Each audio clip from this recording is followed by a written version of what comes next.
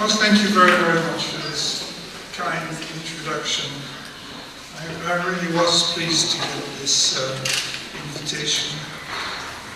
I think many of us in the English-speaking anthropology realize how ignorant we are of German anthropology, and I think probably how much we've lost by not paying more attention to some of the work that has been done, especially in the first part of the 20th century. These lectures are going to be about religion and not about religion. They're not going to be about religion in that in English, or for that matter in French or German, the word can only evoke phenomena which are quite specific to certain institutions and attitudes, more or less those linked with the Abrahamic religions.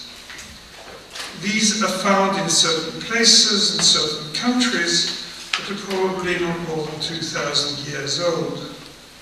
And since I'm not a historian, I shall not be exploring the changes in nature of these specific manifestations. Rather, as an anthropologist, I seek to understand much more general characteristic of people. Something that is as recent as religion in the English sense is not and should not be assumed to be a constitutive feature of human beings as such.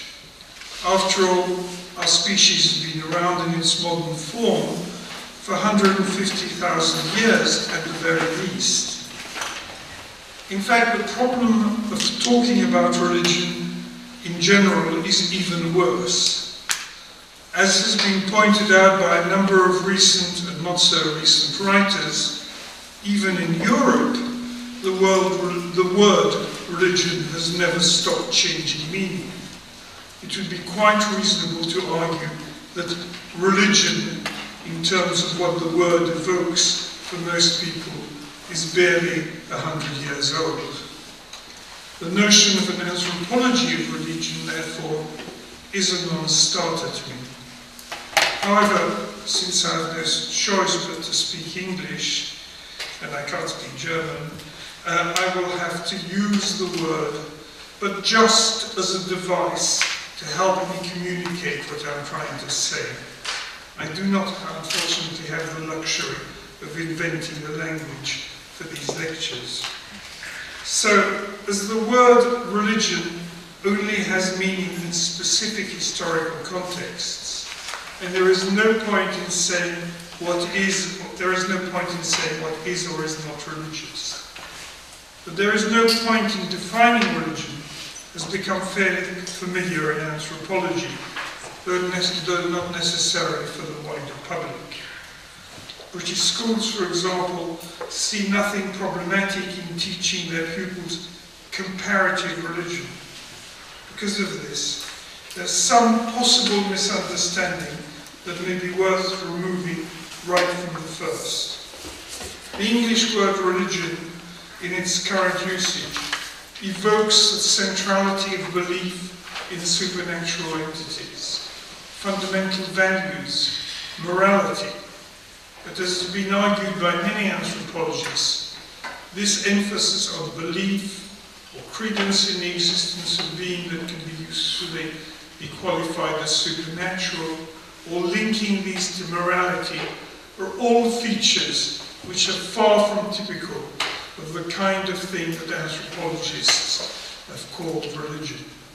In fact, most anthropologists, I think, have given up the attempt to say what religion in general is, and so have I.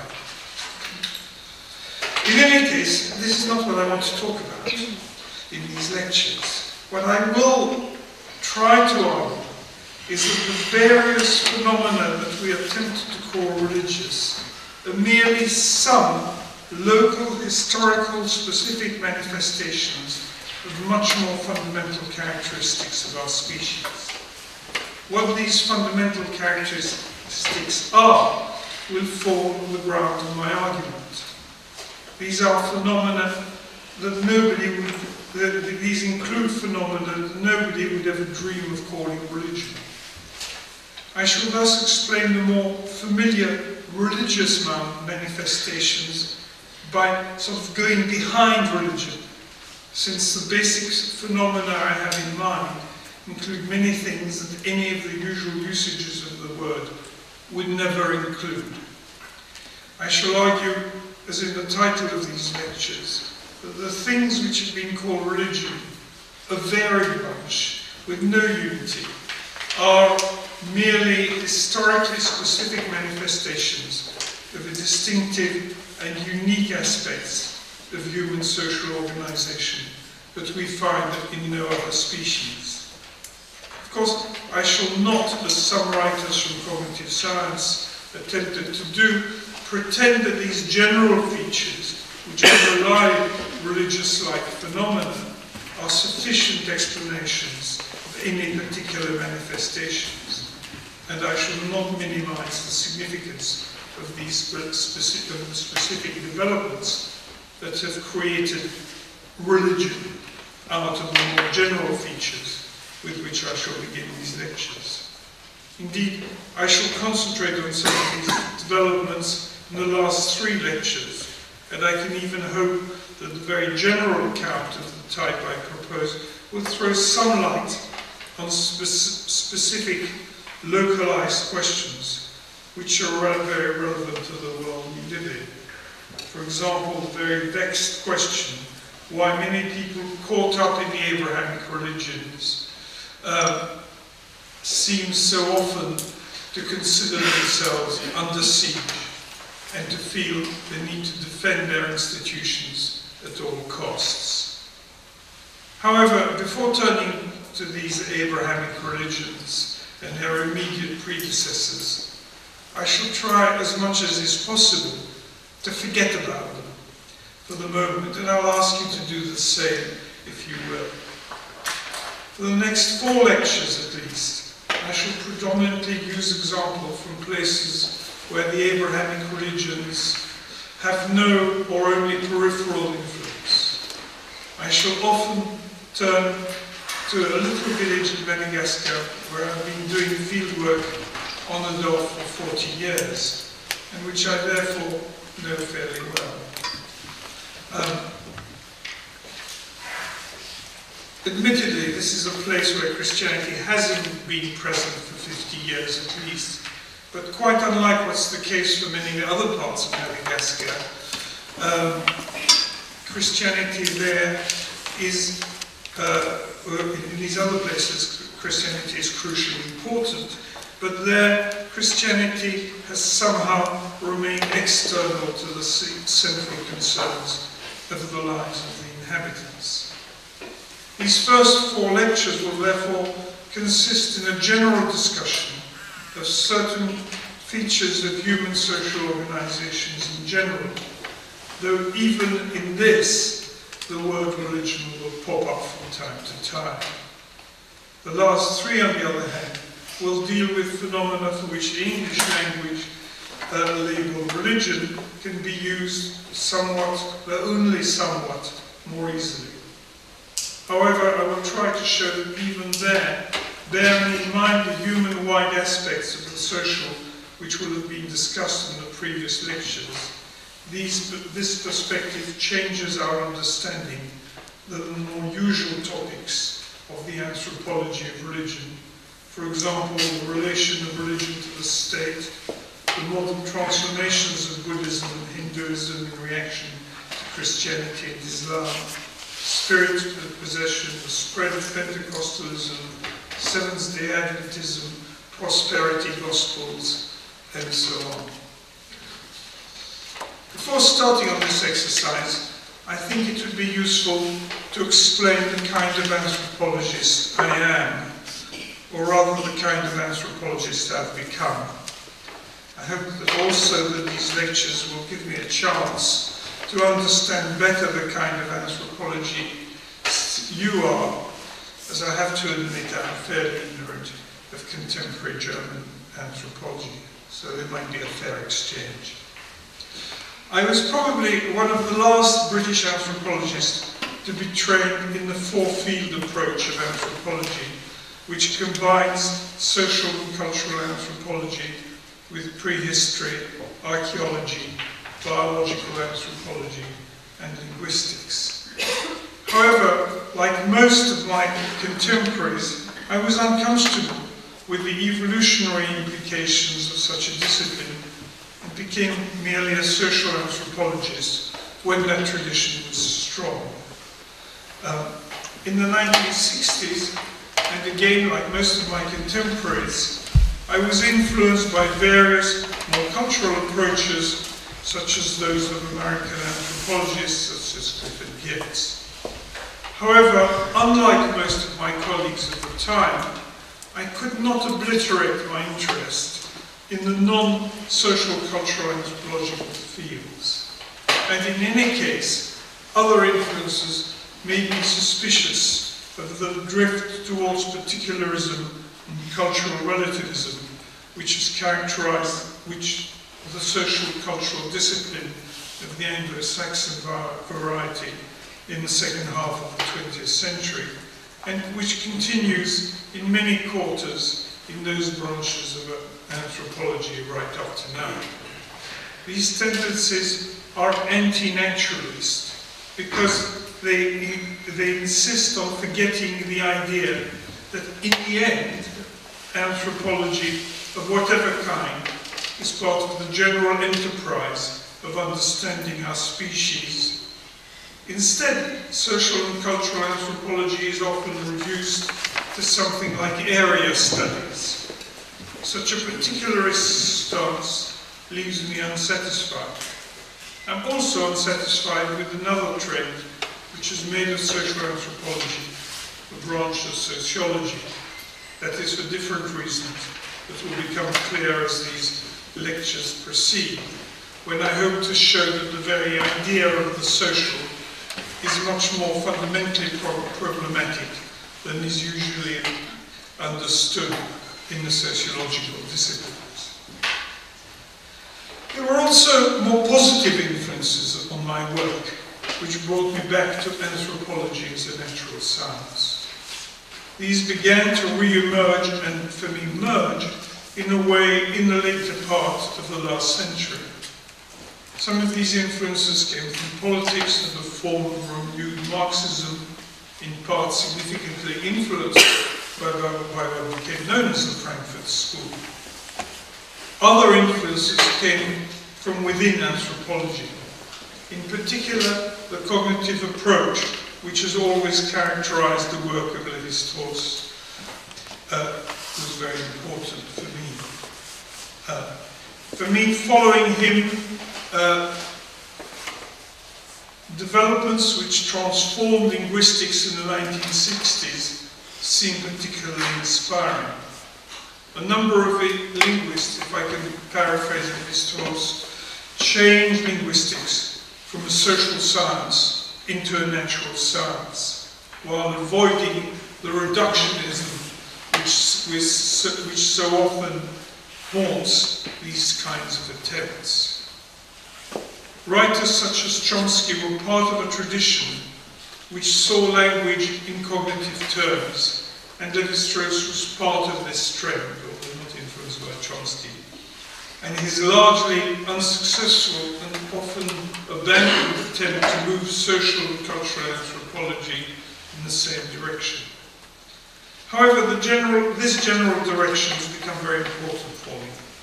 Particularly significant with development in cognitive science and in the rediscovery of the mind, which promised to offer a non-reductionist, truly historical account of human societies, but yet still viewed these as instances of the natural history of our species. It has seemed to me ever more essential that anthropologists consider the nature of the cognitive in their explanations and expositions of culture, even when engaged in work which is largely ethnographic. This is because any account of motivation, of the storage of knowledge and its organization, especially in relation to action, inevitably carries with it great and heavy elements of psychological theories, and these must be examined critically whenever possible. So I have found a combination of theories and data from the cognitive sciences very important in my work.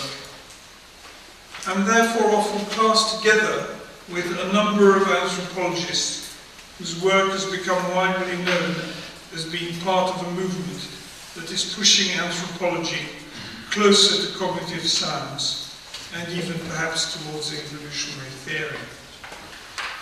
It sometimes goes with the label of cognitivist, as though being interested in cognition was a kind of theory.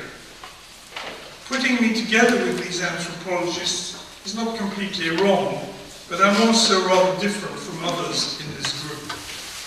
I do share the general aim to renaturalize anthropology and to make our discipline compatible with other natural and social sciences.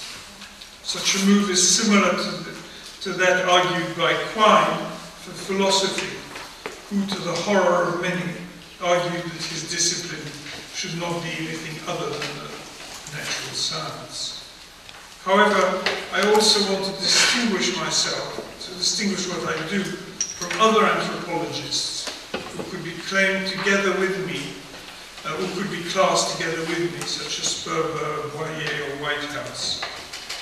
The difference is first of all probably due to the fact that I've remained closer to the inheritance of the anthropology in which I was brought up than they have. Two aspects of this are crucial for me. One is methodological, the other theoretical, although actually the two are linked. I am an unashamed advocate of what Malinowski called participant observation. It does not matter to me whether he was a particularly good practitioner of what he preached. What I mean by participant observation is long-term immersion in a very different culture to one's own, where one communicates with the language of the people studied and with whom one lives on a daily basis. This immersion involves repeated continual contact, above all in everyday activities. There are many real grave problems of a personal, of a moral, and of a scientific kind involved in this kind of research. These have been rehearsed again and again. But the value of such a research is often less stressed. What I would argue is its greatest strength is that the knowledge of the people who study exists and therefore can only be studied in practice. This is because it is largely inexplicit, and furthermore, it cannot be explicated by those involved, whom, for example, when, for example, they are asked about it by a researcher. This is because of its in and for practice character, and not normally made for discursive exposition. This fact rules out for me a primary reliance by the anthropologist on interview methods. The only way in which this practice-based implicit culture can be communicated is through joint participation, which implies mutual learning. Then the anthropologist can discover this knowledge he studies in others, in him or herself, by a kind of theoretical introspection. What I mean by theoretical introspection is an examination of what one knows and has learned from participation, but in the light of general theoretical questions and general anthropological sophistication, which comes from the scientific practice of general anthropology, cognitive science, or perhaps sociology, something that one's informants, however well-intentioned they are, cannot do They are not anthropologists. They're in the business of living their lives, like most of us are most of the time. Such a general method also throws into doubt an exclusive reliance on experimental methods, which have been imported from such disciplines as psychology, since these also are subjects to show their knowledge explicitly. This does not mean, however, that such methods cannot be an important adjunct to participant observation, and that includes interview methods. This brings me to a second difference from others who, like me, are often considered cognitive anthropologists. Our theoretical anchoring is very different, mine and theirs. The writers I have just mentioned start from hypotheses generated from general considerations about human evolution, often formulated by evolutionary psychologists or philosophers in a Western scientific context. These scholars then look for evidence to support these hypotheses in the societies and cultures which exist or have existed around the world, and which to them are thus a kind of laboratory. Even those who have a background in social or cultural anthropology tend to adopt this tack, and it is a fact that as a result they have drifted away from the study of particular ethnographic cases. I, on the other hand, want to maintain a double angle, one side of which is not all that different from that of the authors I've just mentioned, but the other side maintains an anchoring in the place study. This kind of anchoring that participant observation creates. The kind of anthropology I practice, therefore, involves a toing and froing from fieldwork to theoretical reflection, informed by developments in the discipline. Much of my work is anthropological theory, but it also involves going back regularly to that small village I mentioned in the forest region of Madagascar. Though recently, I have to admit, these returns have been much shorter than before.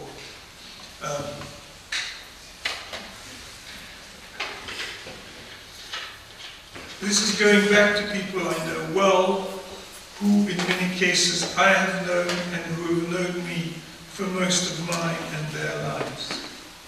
I shall be there again this October. I was there 2 years ago.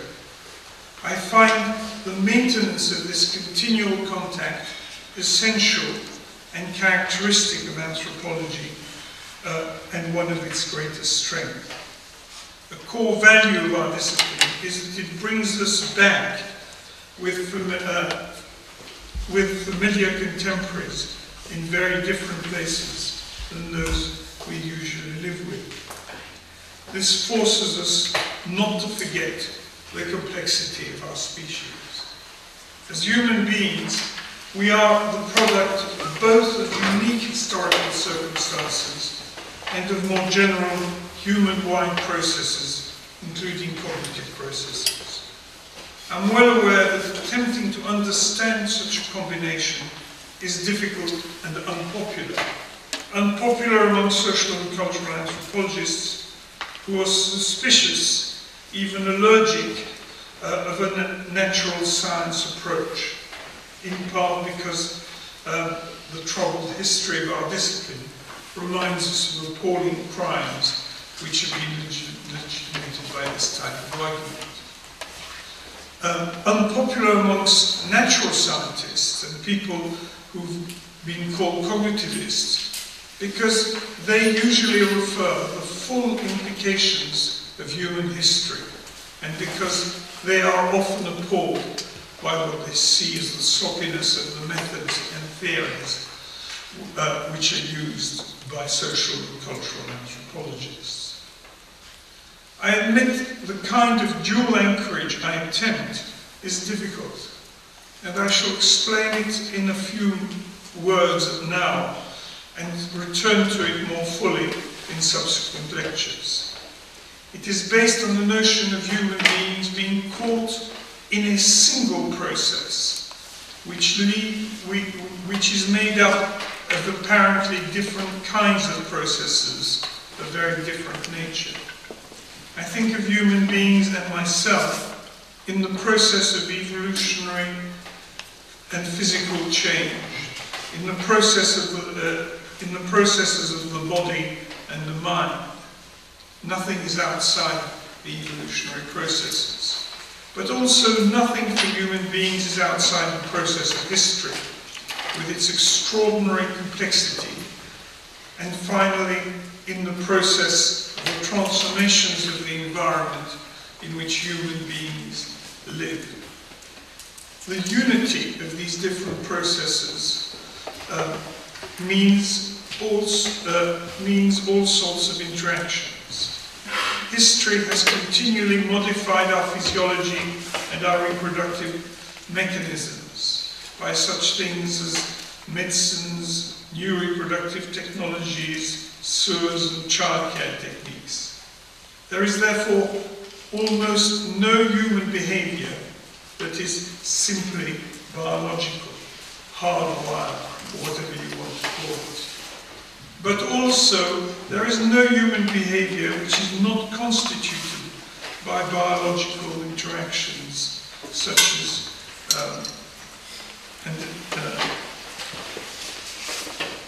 as sheep, flu viruses, or plants.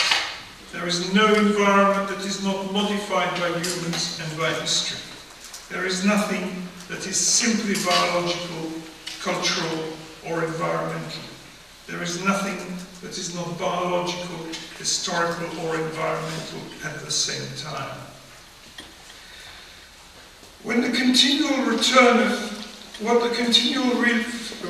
of fieldwork does, and that is especially so for fieldwork in exotic locations, is that it reminds me of the complexity and the reality of this continuous and many processes within a single process.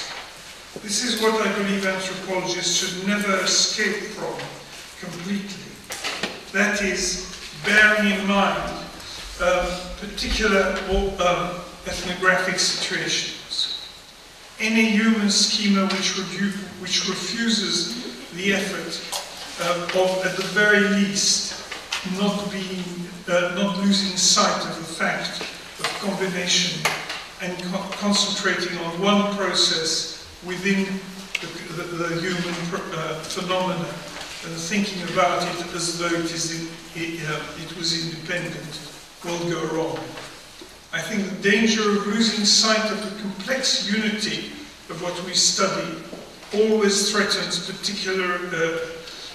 particularist social and cultural anthropology, as it equally threatens certain naturalist reductionist theories. We can easily stop being anthropologists by becoming either historians or human biologists. This is why I engaged in the toing and froing I mentioned. I will be doing this toing and froing in these lectures, and thereby I will try to convince you that of the value of such an awkward stance. The dangers of forgetting that what we are studying is very real. I'm struck how, in my theoretical thinking, and particularly in that of in some of my colleagues, the complexity and subtlety that I have got to know in interaction with others in the field becomes so easily mythologized and transformed in my head as time passes away from the field, so that I feel I need regularly doses of de-intoxication which actually going back creates, as it dispels, falsely real, oversimple theoretical propositions. For me, this kind of anthropology is therefore a discipline in all senses of the term, and because of its odd and awkward character, it adds a valuable and unique contribution to the other sciences involved in understanding our species. To give you some idea of what this toing and froing means, I shall introduce what I shall argue is involved, but not limited to the phenomena that have been called religious, but which, as I said, are no way specific to it. The development of the argument I outline here will occupy the following lectures, but since I know that many of you will not be able to attend these, I'll just give you a kind of preview or taste of my argument. Again, let me start by contrasting my position with the more common ones. Religion has been variously defined, most usually in terms of its involvement with supernatural entities or in relation to faith, which I take to mean beliefs not based on ordinary forms of reasoning. By supernatural entities or faith is meant belief in the existence of beings which seem in some ways or many ways not to obey ordinary laws of causality, time or space. I'm not concerned whether this is an adequate definition, because to argue whether it is right or wrong would again involve me in doing what I don't want to do, specify what kind of natural phenomena religion might be. Instead, I'm concerned with the implication involved in such definitions, what one might call its reverse side. This is the implicit proposition that ordinary social life is the non-religious, that ordinary social life, the non-religious, however defined, is quite straightforward, secular, and can be explained in terms of well-understood intuitive principles of causation. That, in other words, that what we do when we are not involved in a religion is simply being involved in rational calculation. However, if that is not the case, if the non-religious is not straightforward, if normal human life is not a transparently intuitive affair, if we found just as much of the characteristics that have been used to define religion in phenomena we would never dream of calling religion, then counterintuitive beliefs would not anymore identify religion, nor indeed the other things which have been linked with it. The very notion of religion as something distinctive obviously would disappear. In other words, I'm going to argue about non-religion as a way of dissolving religion. I shall propose that those features which have been misleadingly used to characterize religion are general and typical of certain general necessary aspects of social life. What I'll argue is that phenomena which are central to the way we conduct many aspects of our lives turn out on examination to completely escape what could be called the secular rational. This, of course, does not mean that they're experienced as such. Actually, experiencing them as such may be a recent development of what has been called modernity. Modernity. Normally, we just get on with things, and however central these institutions might be, we do not engage in an analytic scrutiny of their foundation. I think if we did, we would soon be in trouble in the UN. Let me first of all by way of introduction, borrow two familiar topics used by the philosopher Searle, whose argument is a little similar to mine, although the significance he attributes to these examples is ultimately different. The examples are marriage and money. Marriage in Europe has traditionally been seen as one of the building blocks of society. Conservative politicians love to say this. Yet, on examination, it turns out to be very difficult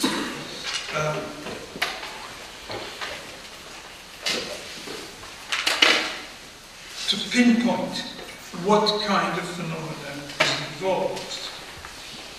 We know that marriage is not created by the fact that two people like each other, or have sex together, or have children. It's quite possible for people to be married, who hate each other, have no children, nor ever engage in sex. So instead, Searle pays particular attention to the fact that in Western societies, for two people to be considered married, what is essential is that an official of some kind, civil or religious, has spoken a phrase or a number of phrases of the kind, "I hereby declare you man and wife." Then you're married. Why such a speech act causes such an effect is very mysterious, yet most of the time we assume it does, and we're able to get on with our lives, assuming that what is involved is quite straightforward. Money is another well-known example of the kind of mystery by which we allow our lives to be regulated by. We all use it, and normally it seems quite obvious why it can do what it does, why it can compel others to perform services for us, or make others give us certain goods, how it can be a store of value, even if hidden under a mattress. Yet the empirical stuff, when it takes a material form, it doesn't even need to do this, it's quite remote from any obvious cause that might normally account for such effects. Money can thus be called, if you like, supernatural, though it's not normally experienced as such, or a mere convention standing for something else. It can take the forms of bits of paper or metal, which it's difficult to understand, can have such powerful effects, but which are normally taken for granted. Indeed, now, actually, most of the time, it doesn't even have this support and exists in invisible and even more mysterious forms. Money, like marriage, means that we live suspended in the non-empirical, and that we're at ease with this suspension. Money and marriage, for most of us, most of the time, are supernatural phenomena, whose existence we do not experience as supernatural. What this means, at the very least, is that what has been called religion does not have a monopoly of the supernatural. It is not a privileged locus of distinctive phenomena. We're always performing miracles and talking to immaterial entities and seeing further than we can see. These two examples, however, are mere manifestations of a much more fundamental characteristic of human sociality. The example of marriage is difficult to pin down because it is merely a node in a set of equally mysterious entities. Wives, husbands, remember I mentioned marriage, priests, mayors, and it doesn't stop there. Priests imply congregations, husbands imply parents-in-law, and possibly daughters and sons. Mayors imply constituencies and constituents. These entities are not people, but they're people-like. What does the husband bit of a husband look like without the people concerned? Where is it located? I will argue that husbandhood is also invisible, transcendental, yet it seems very real to most of us. The ontology of the system by which all these entities are a part is mysterious. Money at first seems very different, since it doesn't normally have a material constituent, but actually it too exists in terms of complex social relations, which again are mysterious in themselves. Again, it is social, it is the social without real people, the social that seems very remote in the complex and fluid flow of people interacting together. These are familiar phenomena. So in order to advance my argument, I'll take you back to the Malagasy village, which I've studied for a long time, though not in any detail. One could look at this village as if from the outside, and its people, rather like a fish demographer, could look at the social organization of a shoal of fish, paying no attention to the intentionality of individuals. We would then see a continually modifying and fluid maelstrom of interactions of people coming close to each other and in a way perhaps touching each other from time to time. Probably the fish demographer would then note statistically recurring patterns, but these would have nothing to do with any intentional action on the part of the fish. If we had an anthropologist who looked at the village like that, he could see the villagers interacting in that same sort of way. Then we could come a bit closer, and we could see the multitude of actions and interactions that bring about these patterns. We would then imagine in ourselves intentionalities that modify, that motivate at least some of these actions and interactions. We would be basing ourselves on our assumptions of what are universal human motives. This would be right to a certain extent, and it would certainly seem reasonable, because we share so much as human beings with other people, however remote in time they are often from us in time or space. On such a basis, we would be right to a certain extent. We would understand why different people cooperate in carrying a large log. We could understand even much of the intentionalities of a group of people gossiping together in the sun and joking together. We would understand much of what is going on when people cook a meal and eat together. It would be difficult to see much pattern if we limited ourselves to this level, since these micro-interactions would be incredibly complex and fluid, as people come and go, plan and plot, joke and inform each other, but patterns would emerge. These patterns would be understood to be produced by the sum total of individually motivated actions.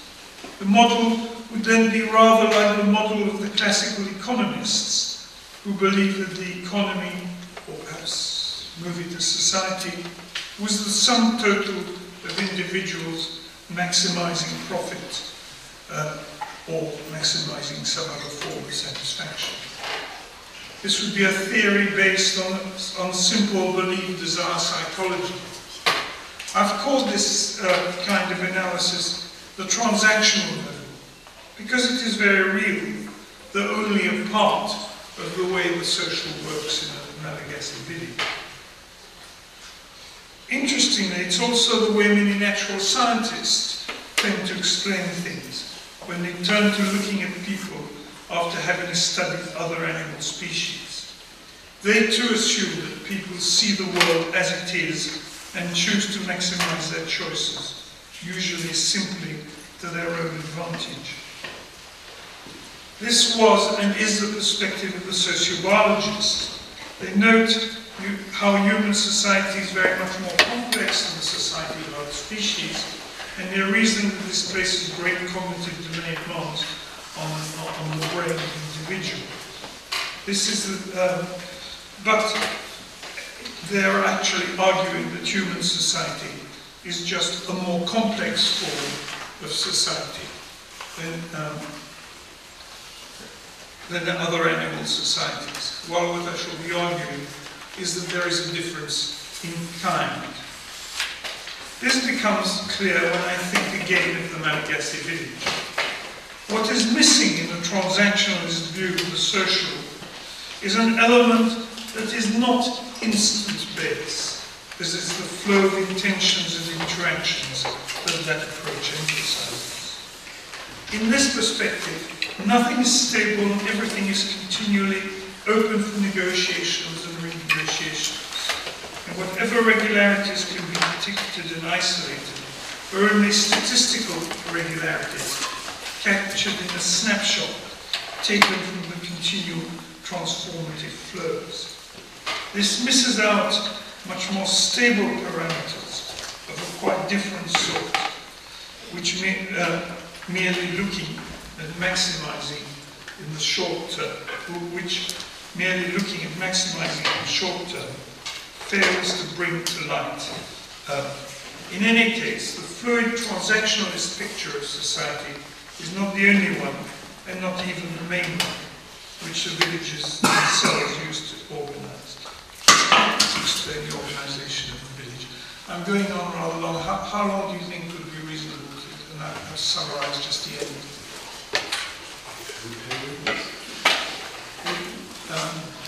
Well, let me go very quickly, because I think I've given you hints of where I'm going.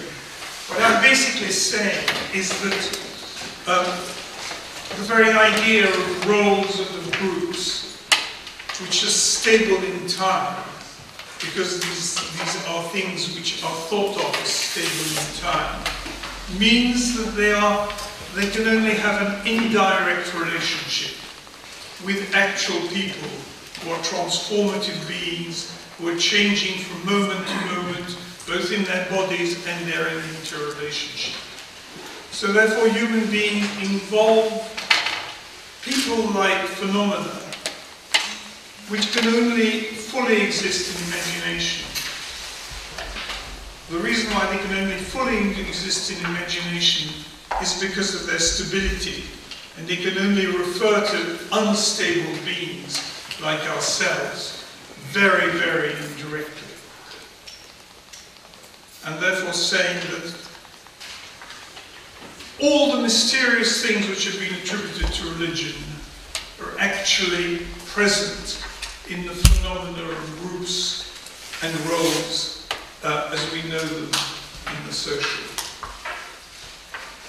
If the relationship between actual people moving around, changing, whose bodies continually changing, who are having a variety of relationships with others, is very remote from the roles which they can be thought to have. If husbandhood has to be mysterious because it's stable, or wifehood it has to be mysterious because it's stable, while it refers to unstable, continually modifying people, then that system is imaginary,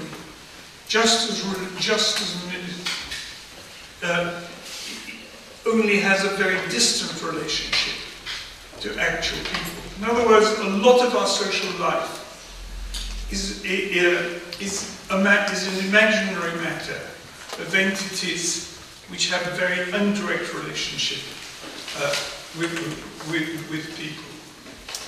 If that is so, there is a sense in which we're never in the secular. And therefore, if we're never in the secular, the notion of religion disappears. And there's another aspect to it, which is what I will finish with. If that is so, then phenomena which we would normally think of as the religious turned out to be a politician, but he became, as he was old, an established elder. An established elder who was greatly feared because of the possibility of his curse, very much courted as an elder because he was going to be a source of blessing for all kinds of things. But he himself, by the time I was referring to him, was a senile old man. He was, everybody knew, pretty useless. He stank, he'd sit there in a corner and hardly ever said anything. So in other words, the point I'm trying to make is the relationship between him as an elder, that extremely powerful person within a complicated system, and the actual person sitting there in a terrible state, was very obvious to everyone. He was completely double. What relationship there was between him sitting there and his role as an elder, a source of blessing, a source of curses, was very, very distant. Notice we haven't yet moved in anything which is straightforwardly religious. But on the other hand, in that village, people continually pray, give food to ancestors. Now, these ancestors are mainly sources of blessing and of curse. They're being asked exactly the same things, and are being feared for exactly the same things as this living elder. Yet they're completely dead. But what I want to suggest is that actually the relationship between them as ancestors and them as dead bodies is just as distant as the relationship between this living elder in his decrepit state and his role as an elder. In other words, there's no real difference between a phenomenon that anthropologists would have called ancestor worship and something which we could have called part of the social organization. And indeed, both the ancestors and the elders are part of the same system and are thought of as part of the same system, as are the children of the elders, the other members of everybody else in the village who stand in terms of brother-in-law, son-in-law, child, grandchild, great-grandchild, and so on. They all form one social system, which includes, without any problem, the dead ancestors. The reason why it includes them without any problem is because that ontologically the same problem exists in matching this old man to his role of elders, as exists in matching a dead body to an ancestor who is worshipped. If that is so, phenomena which we would normally call social, the kinship system, because that's really what I'm talking about, is just as non-secular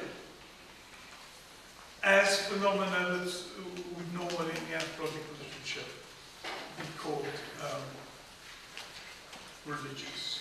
And that is going to be the basis of what I'll be arguing in the further lecture.